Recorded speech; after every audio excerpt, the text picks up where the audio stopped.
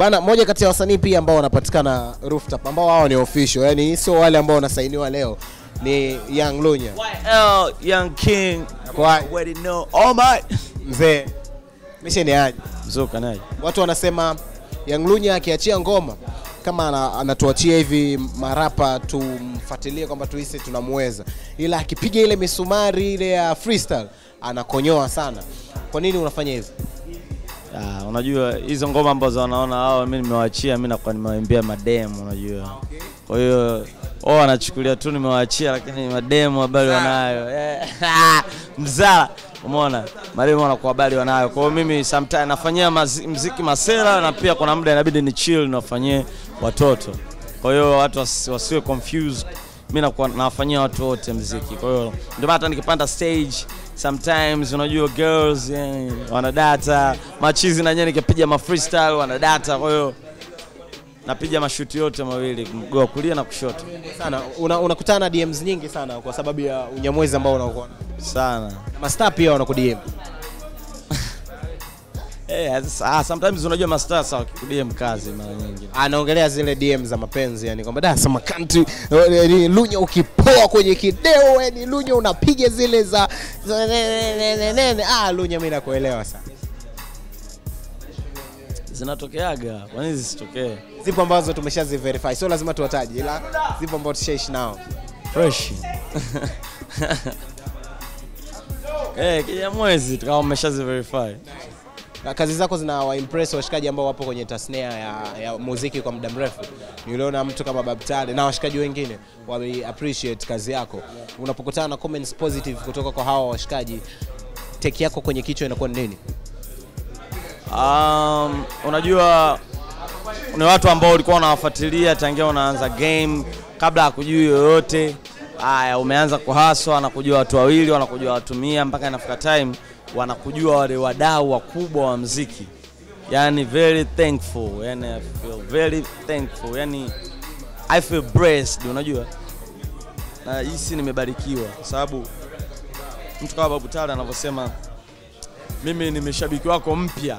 Ushanielewa? Unakuwa wewe mwenyewe unaona okay, ina maana nimeongeza kitu kwenye muziki wangu. Kwa hiyo nazidi kufanya ili ikiwezekana dunia nzima iseme kwamba huyu sisi ni shabiki zako. Unaelewa? Zile kauli za kwamba umeona LUNYA ana lote, sema anawashabukia sana weusi na ndio maana anaonekana kama anajua sana hivi. Wago unakutana nazo, right? Natokea kwa sababu watu sema haters, yani haters muhimu mwanangu, unajua. Kama una haters yani wewe utakuwa haufanyi vitu vizuri, ndio maana watu hawako hate. Lakini ukiwa unafanya vitu vizuri lazima watu wataku hate. Kwa sababu nikiangalia hata mimi mwenyewe kipindi naanza mwanzoni nilikuwa naweza nikapanda tu sehemu hivi labda Maisha Club kipindi kile, nikirap hivi watu wanaweza mademo wakashangilia na machizo wakashangilia kwa sababu wanajua utarap hapo utashuka, lakini watu hawakujui. Lakini ukianza kujulikana wale walikuwa wanakushangilia wanaanza kuchukia kwamba sasa shaanza kujulikana, ina maana sasa ataanza kuishi maisha mazuri. Watu wanataka wakuone tu unatobu, watu wanataka wakuone unawafuata unaomba msaada kila siku, watu wanataka kuone yani wewe unanyenyekea bila sababu, umeshanielewa? Hawataki kukuona wewe umefanikiwa unafanya mambo yako mengine. Kwa hiyo kama una hater yani una tatizo. Sikubwa sana. Upo pia kwenye album launching ya Country Boy. Ni kitu kikubwa sana amefanya mshikaji. What you gotta say? Kila mtu anajua kwa sababu ni ngoma ya kwanza ya kurap. Gigi come here. Balozi. Umeona?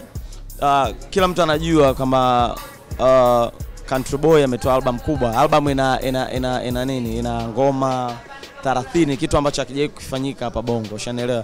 Kwa hiyo ni album kubwa ambayo kila mtu anajua, ushanielewa?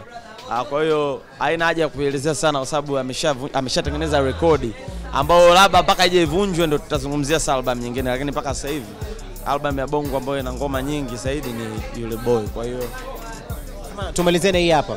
Wewe wanakuconnect sana kwamba unatoka na Mimi Mars. Watu wengi sana na umeshaikanusha hiyo mara nyingi sana kwenye interview zangu. Na wala sitaki uikanushe tena.